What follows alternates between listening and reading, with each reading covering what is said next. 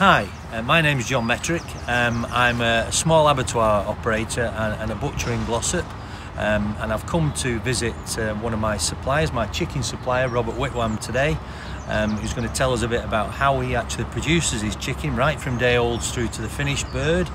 And sadly, we're going to talk about actually why Robert's decided to come out of the chicken rearing job. So this is Robert Whitwam. Hi.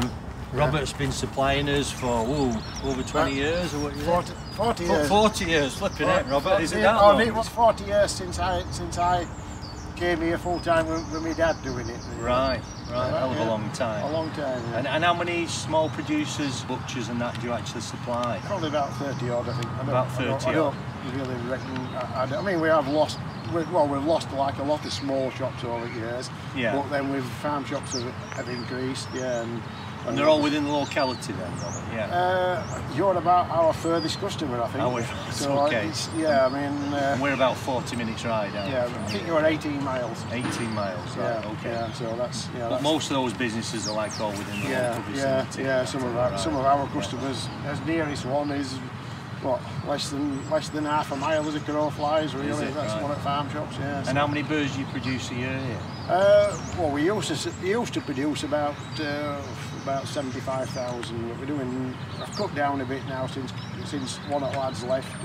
We're doing around about 65,000 at the moment. Right, okay. So you're under the control of the Fish Standards Agency? Yeah. Anything above 10,000.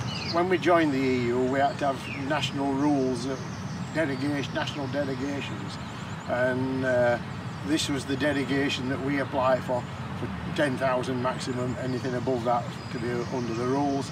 And they was told that if we wanted for them to change that delegation, they would have to go to the European Commission to apply to have it changed. Right. So that's why they couldn't. Right. They said it was too much hassle really to change it. Do you know how many chicken farmers are of this size, and operating this way in the UK? I used to know two, but I haven't spoken to either of them in years, and so whether they still. So you could be the last one then? I could be the last one. I don't know. That's very sad. Yeah. Can we go and have a look at the chickens and see how we get on? Yeah. So Robert, what have we got here then? Right, well we've got some chickens. These are 6 days old. We fetch them from Dalton near Thirsk every Thursday morning. Fetch them in a heated trailer. Obviously, the worst thing you can do with any young livestock is to get it cold. Yeah, it's got two diesel-powered heaters. It'll run with just one, but I like to have both on, and then if there's any issues with one of the heaters, I've still got another heater to. It's both heated and insulated, like. And I notice you've got a heater in here as well. Yeah, they've got to be in old money around about 95 degrees Fahrenheit under the heater. The air temperature in the shed is around about 80 degrees Fahrenheit.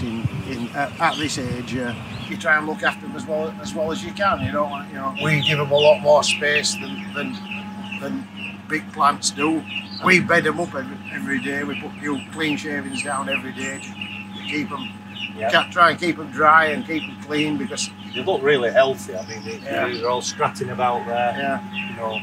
Showing natural behaviour and that. I mean, obviously it's quite dark in that shed at the moment because it's mid-March and it's quite cool. I mean, in summer months we take the windows completely out and give as much daylight and as much fresh air as possible. But obviously, it's really to keep the warmth in. It's to keep the warmth in. Let's not let them get cold. Shut them up and let's go and have a look at some more. Yeah. Right, Robert, we're on to the final stage now with these chickens. So this is like 5 and nearly 6 weeks after you saw that first batch. This is what they'll be like, what we call slaughter ready. I noticed they got quite a deep litter there, haven't they? Yeah, we're trying to keep it like what they call friable, so that they can sort of dig in it. A bird cleans itself by dust bathing. So you're trying to look after the natural behaviour. I noticed you've got daylight and that in there as well. Obviously we're March again, so there's a few. There's plenty of room for the birds, isn't there? They can move around, can't they? Yeah. We try to encourage movement really, and try to keep it bright enough so that they do move. In summer months there won't be any windows in at all. Just grills over to stop any wild birds intermingling with I think the thing I've noticed about how good strong legs they've got as well, haven't they? You know what I mean? Really. We don't normally have any leg problems. And these birds, What's the kind of distance that we're talking about that these birds have to travel to slaughter? Definite moments saying 8 hours. They wanted to bring it in to 4 hours. Ours literally don't travel 4 minutes. Yeah. You know, so how many metres would it be then? 100 metres. 100 metres, so yeah. It's metres rather than miles we're talking about. Yeah. I mean, literally, we load them onto a trailer at that end of the shed on there, and they are literally just across the yard and down the yard, and they're into the slaughterhouse. Right. So there's no animal transport, live transport involved at all, apart from that tiny little journey. That little journey, yeah. That's incredible. That. A lot of our vets love our system. To them, this is the ideal way, where they're slaughtered on farm. There's no carrying them miles about in all weathers.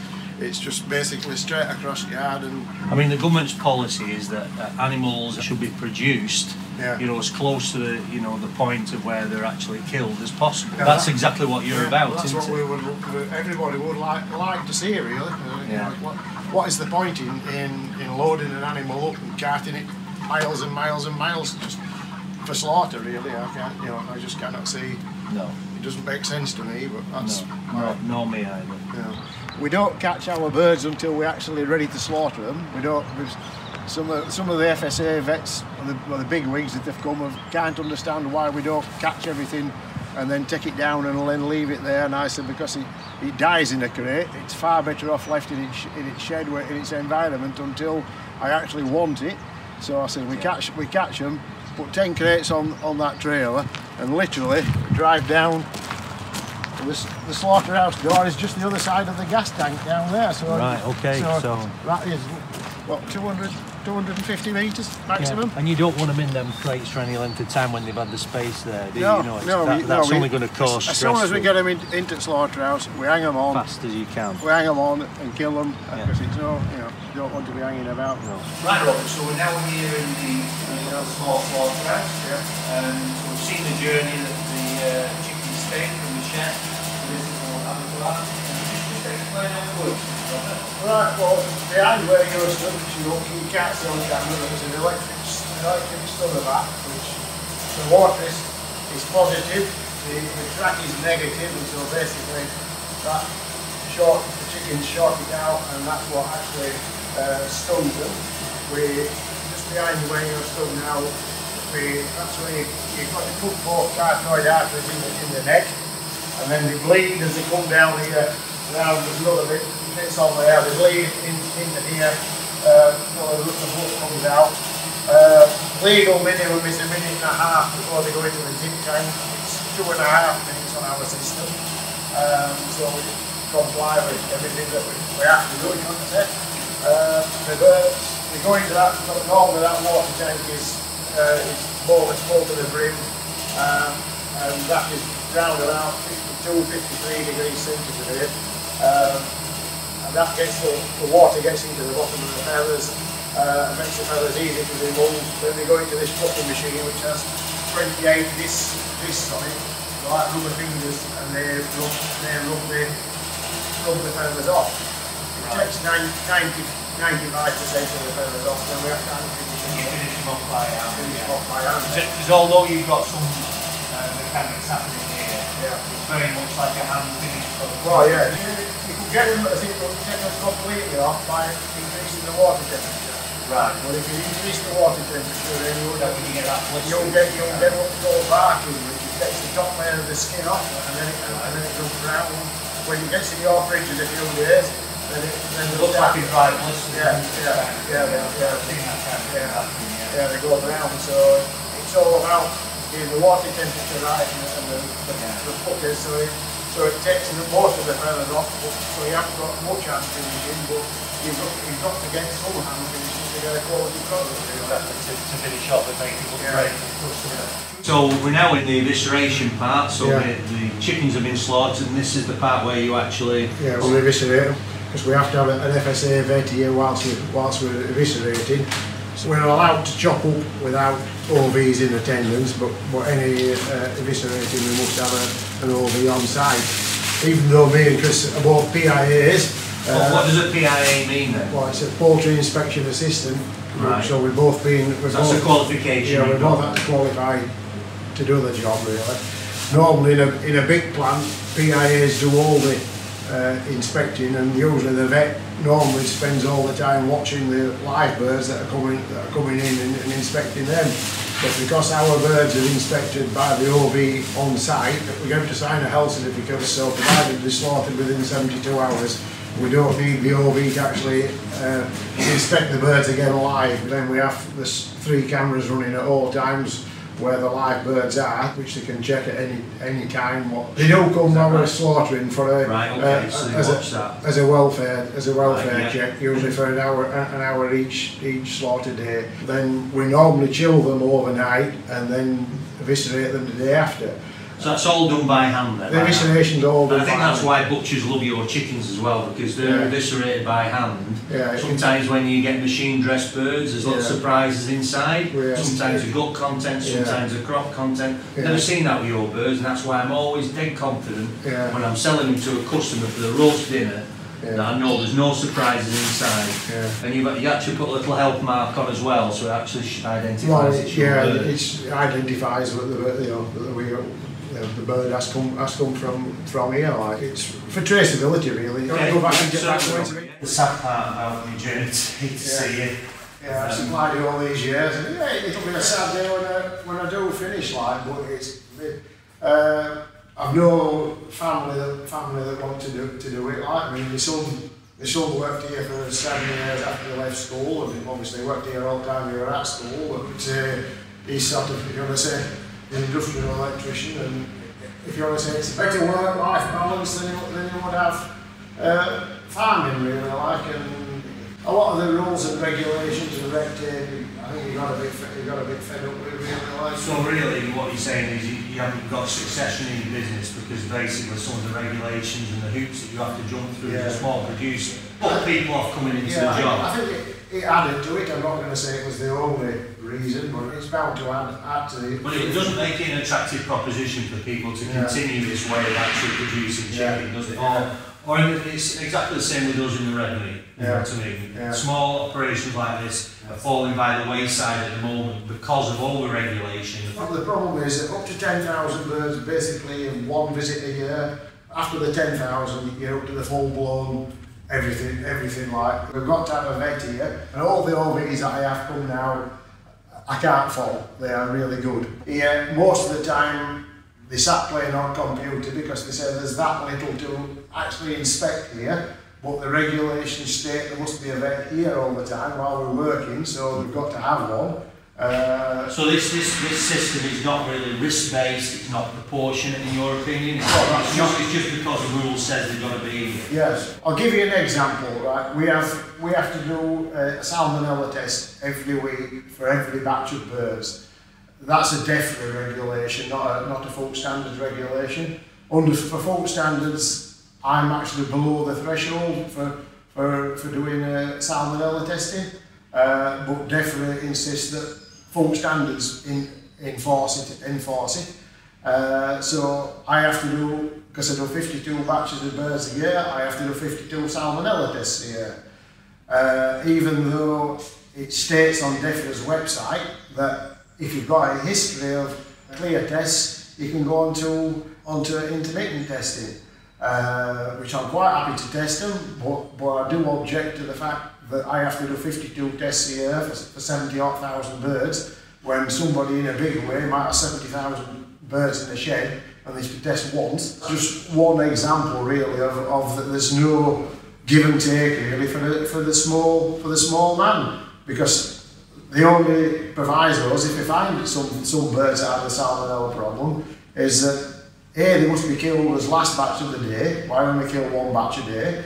And I can't export them. And being as how you're my furthest customer, at 18 miles, then I'm not exactly exporting either. No. So that just gives you one, you know. And so really you're drowning in bureaucracy, you've got regulation that doesn't fit the small business. There's no give and take, it's just basically once you get above that 10,000 limit, you're straight in. I mean obviously we don't want a reduction in standards, you know, in the industry at all, but that's not what small producers like myself really what we're after is consideration that we are small businesses. Yeah. We can't cope with mounds of bureaucracy. We can't cope with the same regulations that apply to things. What the trouble is with the FSA system is there are no points given for quality.